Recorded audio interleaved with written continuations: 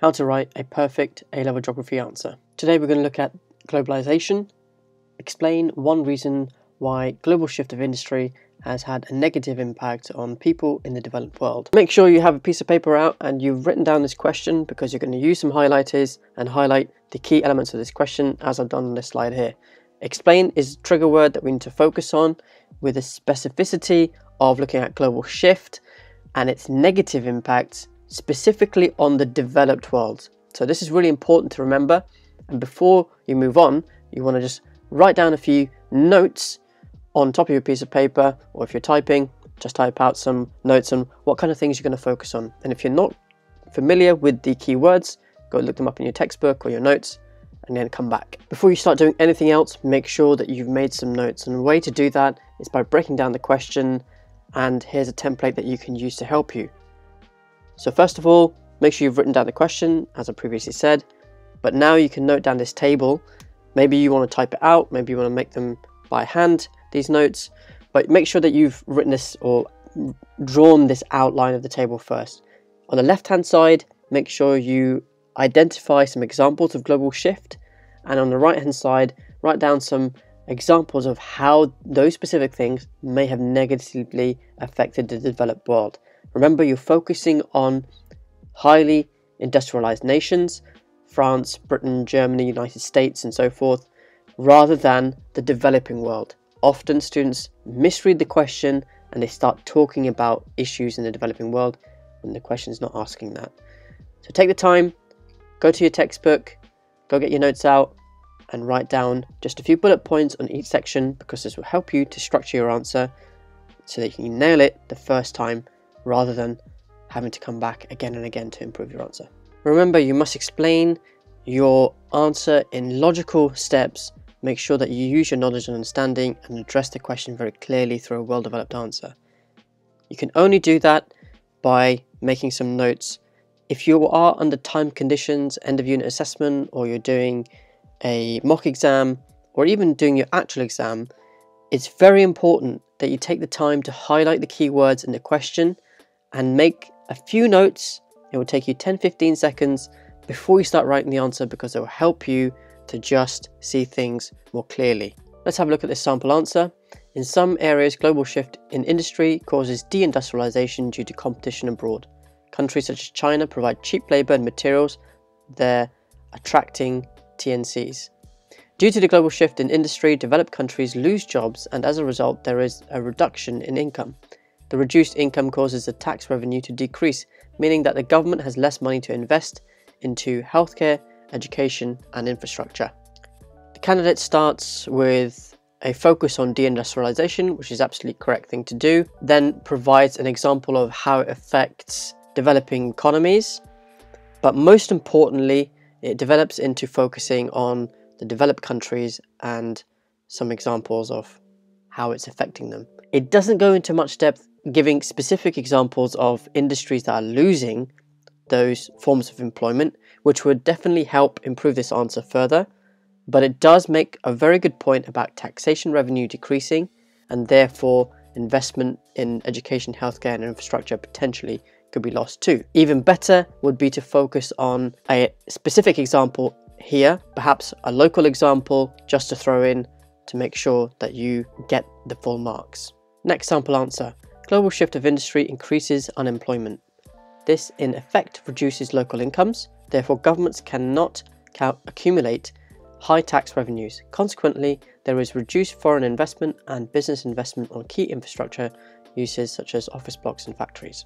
The first sentence starts off well, however, would be better if they specified where this form of unemployment was occurring. For example, is it in the secondary sector, the primary sector, the tertiary sector? It goes on to say this in effect reduced local incomes, which is absolutely correct thing to say, but would be even better if they gave some specific examples of where this might be happening. The following point of high tax revenues being reduced is absolutely correct. Again, the key thing here is to refer to a specific example, and the example about reduced foreign investment and business investment is on the right lines, but the idea of office blocks and factories is very vague, so it doesn't command authority. So whilst this answer has good elements within it, it certainly needs more clarification to attain a higher mark. Next sample answer. Global shift is when an industry moves from one region to another. This could be the manufacturing industry moving from Europe to China. This causes unemployment as businesses move away. Therefore, there is lower local incomes, and so the government will receive less tax revenue, which related to less investment on services and infrastructure. A good short introduction in the first sentence, which is elaborated on in a bit more detail, with reference to manufacturing industries moving from Europe to China, which is good. Absolutely correct in saying unemployment is created. Even better would be to give a specific example of an industry within a country within Europe that has been affected by it. Absolutely right about saying local incomes are going to be reduced, and this could have an impact on national tax revenues. And again, validate this with a specific example, just so that you can communicate your authority over the answer. Next sample answer. As the primary sector of the economy has shifted to newly emerging economies such as India or China, it has resulted in deindustrialization of the developed world. For example, Port Talbot lost its function as a manufacturing industry post-industrial, so there are fewer employment opportunities, outmigration of young people causing a spiral of decline, eventually causing socioeconomic issues such as dereliction and crime.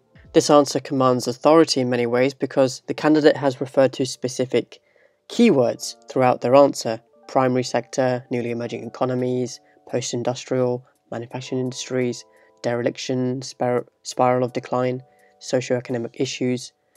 So throughout the answer, the candidate has communicated the key issues where you have deindustrialization occurring, gives a specific example of where this has happened, and then gives some examples of multiple negative impacts on those specific places.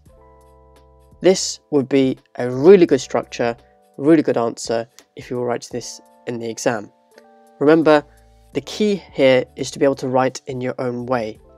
So I would take the time to think about what examples you want to refer to and think about the key words that you would use in answering this question to its full effect. And this is a really good example of doing that. If you've done your previous note-taking as suggested before, looking at the sample answers, then you would have come up with these bullet points for sure. So things that you could discuss in this answer could be unemployment, reduction in income, reduction in tax revenues, reduction in investment in infrastructure and local services, depopulation, unskilled workers being left behind, and you could also talk about increased health and mental health issues for those left behind as well. You can talk about a lot of different issues as long as you can validate them and communicate them clearly in your answer. You will get the marks for them. If you've made it this far in the video, that's fantastic. Just need to listen to these really important key points that I'm going to mention now. And I talk about these every single video, and it's so important that you listen to this and you apply this, because this is the only way that you're going to improve your writing. You've got to practice doing these questions. Not only this one that we've done today, but also the previous videos. If you are doing one every single week as you're going along, you definitely will improve your written work, and you will definitely improve your knowledge and understanding of the subject in a lot more depth.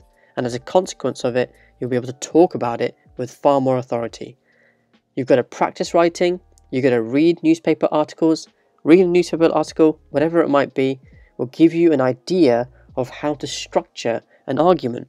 And if you're reading it on a regular basis, naturally you will start to apply them in your written work as well. Of course, use keywords throughout your answer. Make sure that you refer to words such as because, despite, some, but as you're formulating your answer. Make sure that you're writing in third person.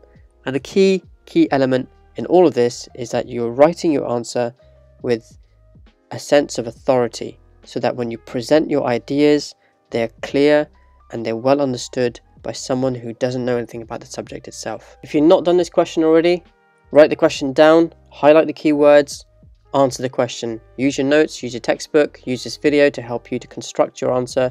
Make sure you're referring to the keywords consistently throughout, and you're giving specific examples in your answer. I hope you found this video helpful. Keep watching. There's plenty more for you to do.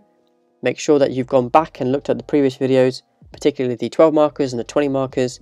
If you can nail those, you're going to do really, really well on the exam.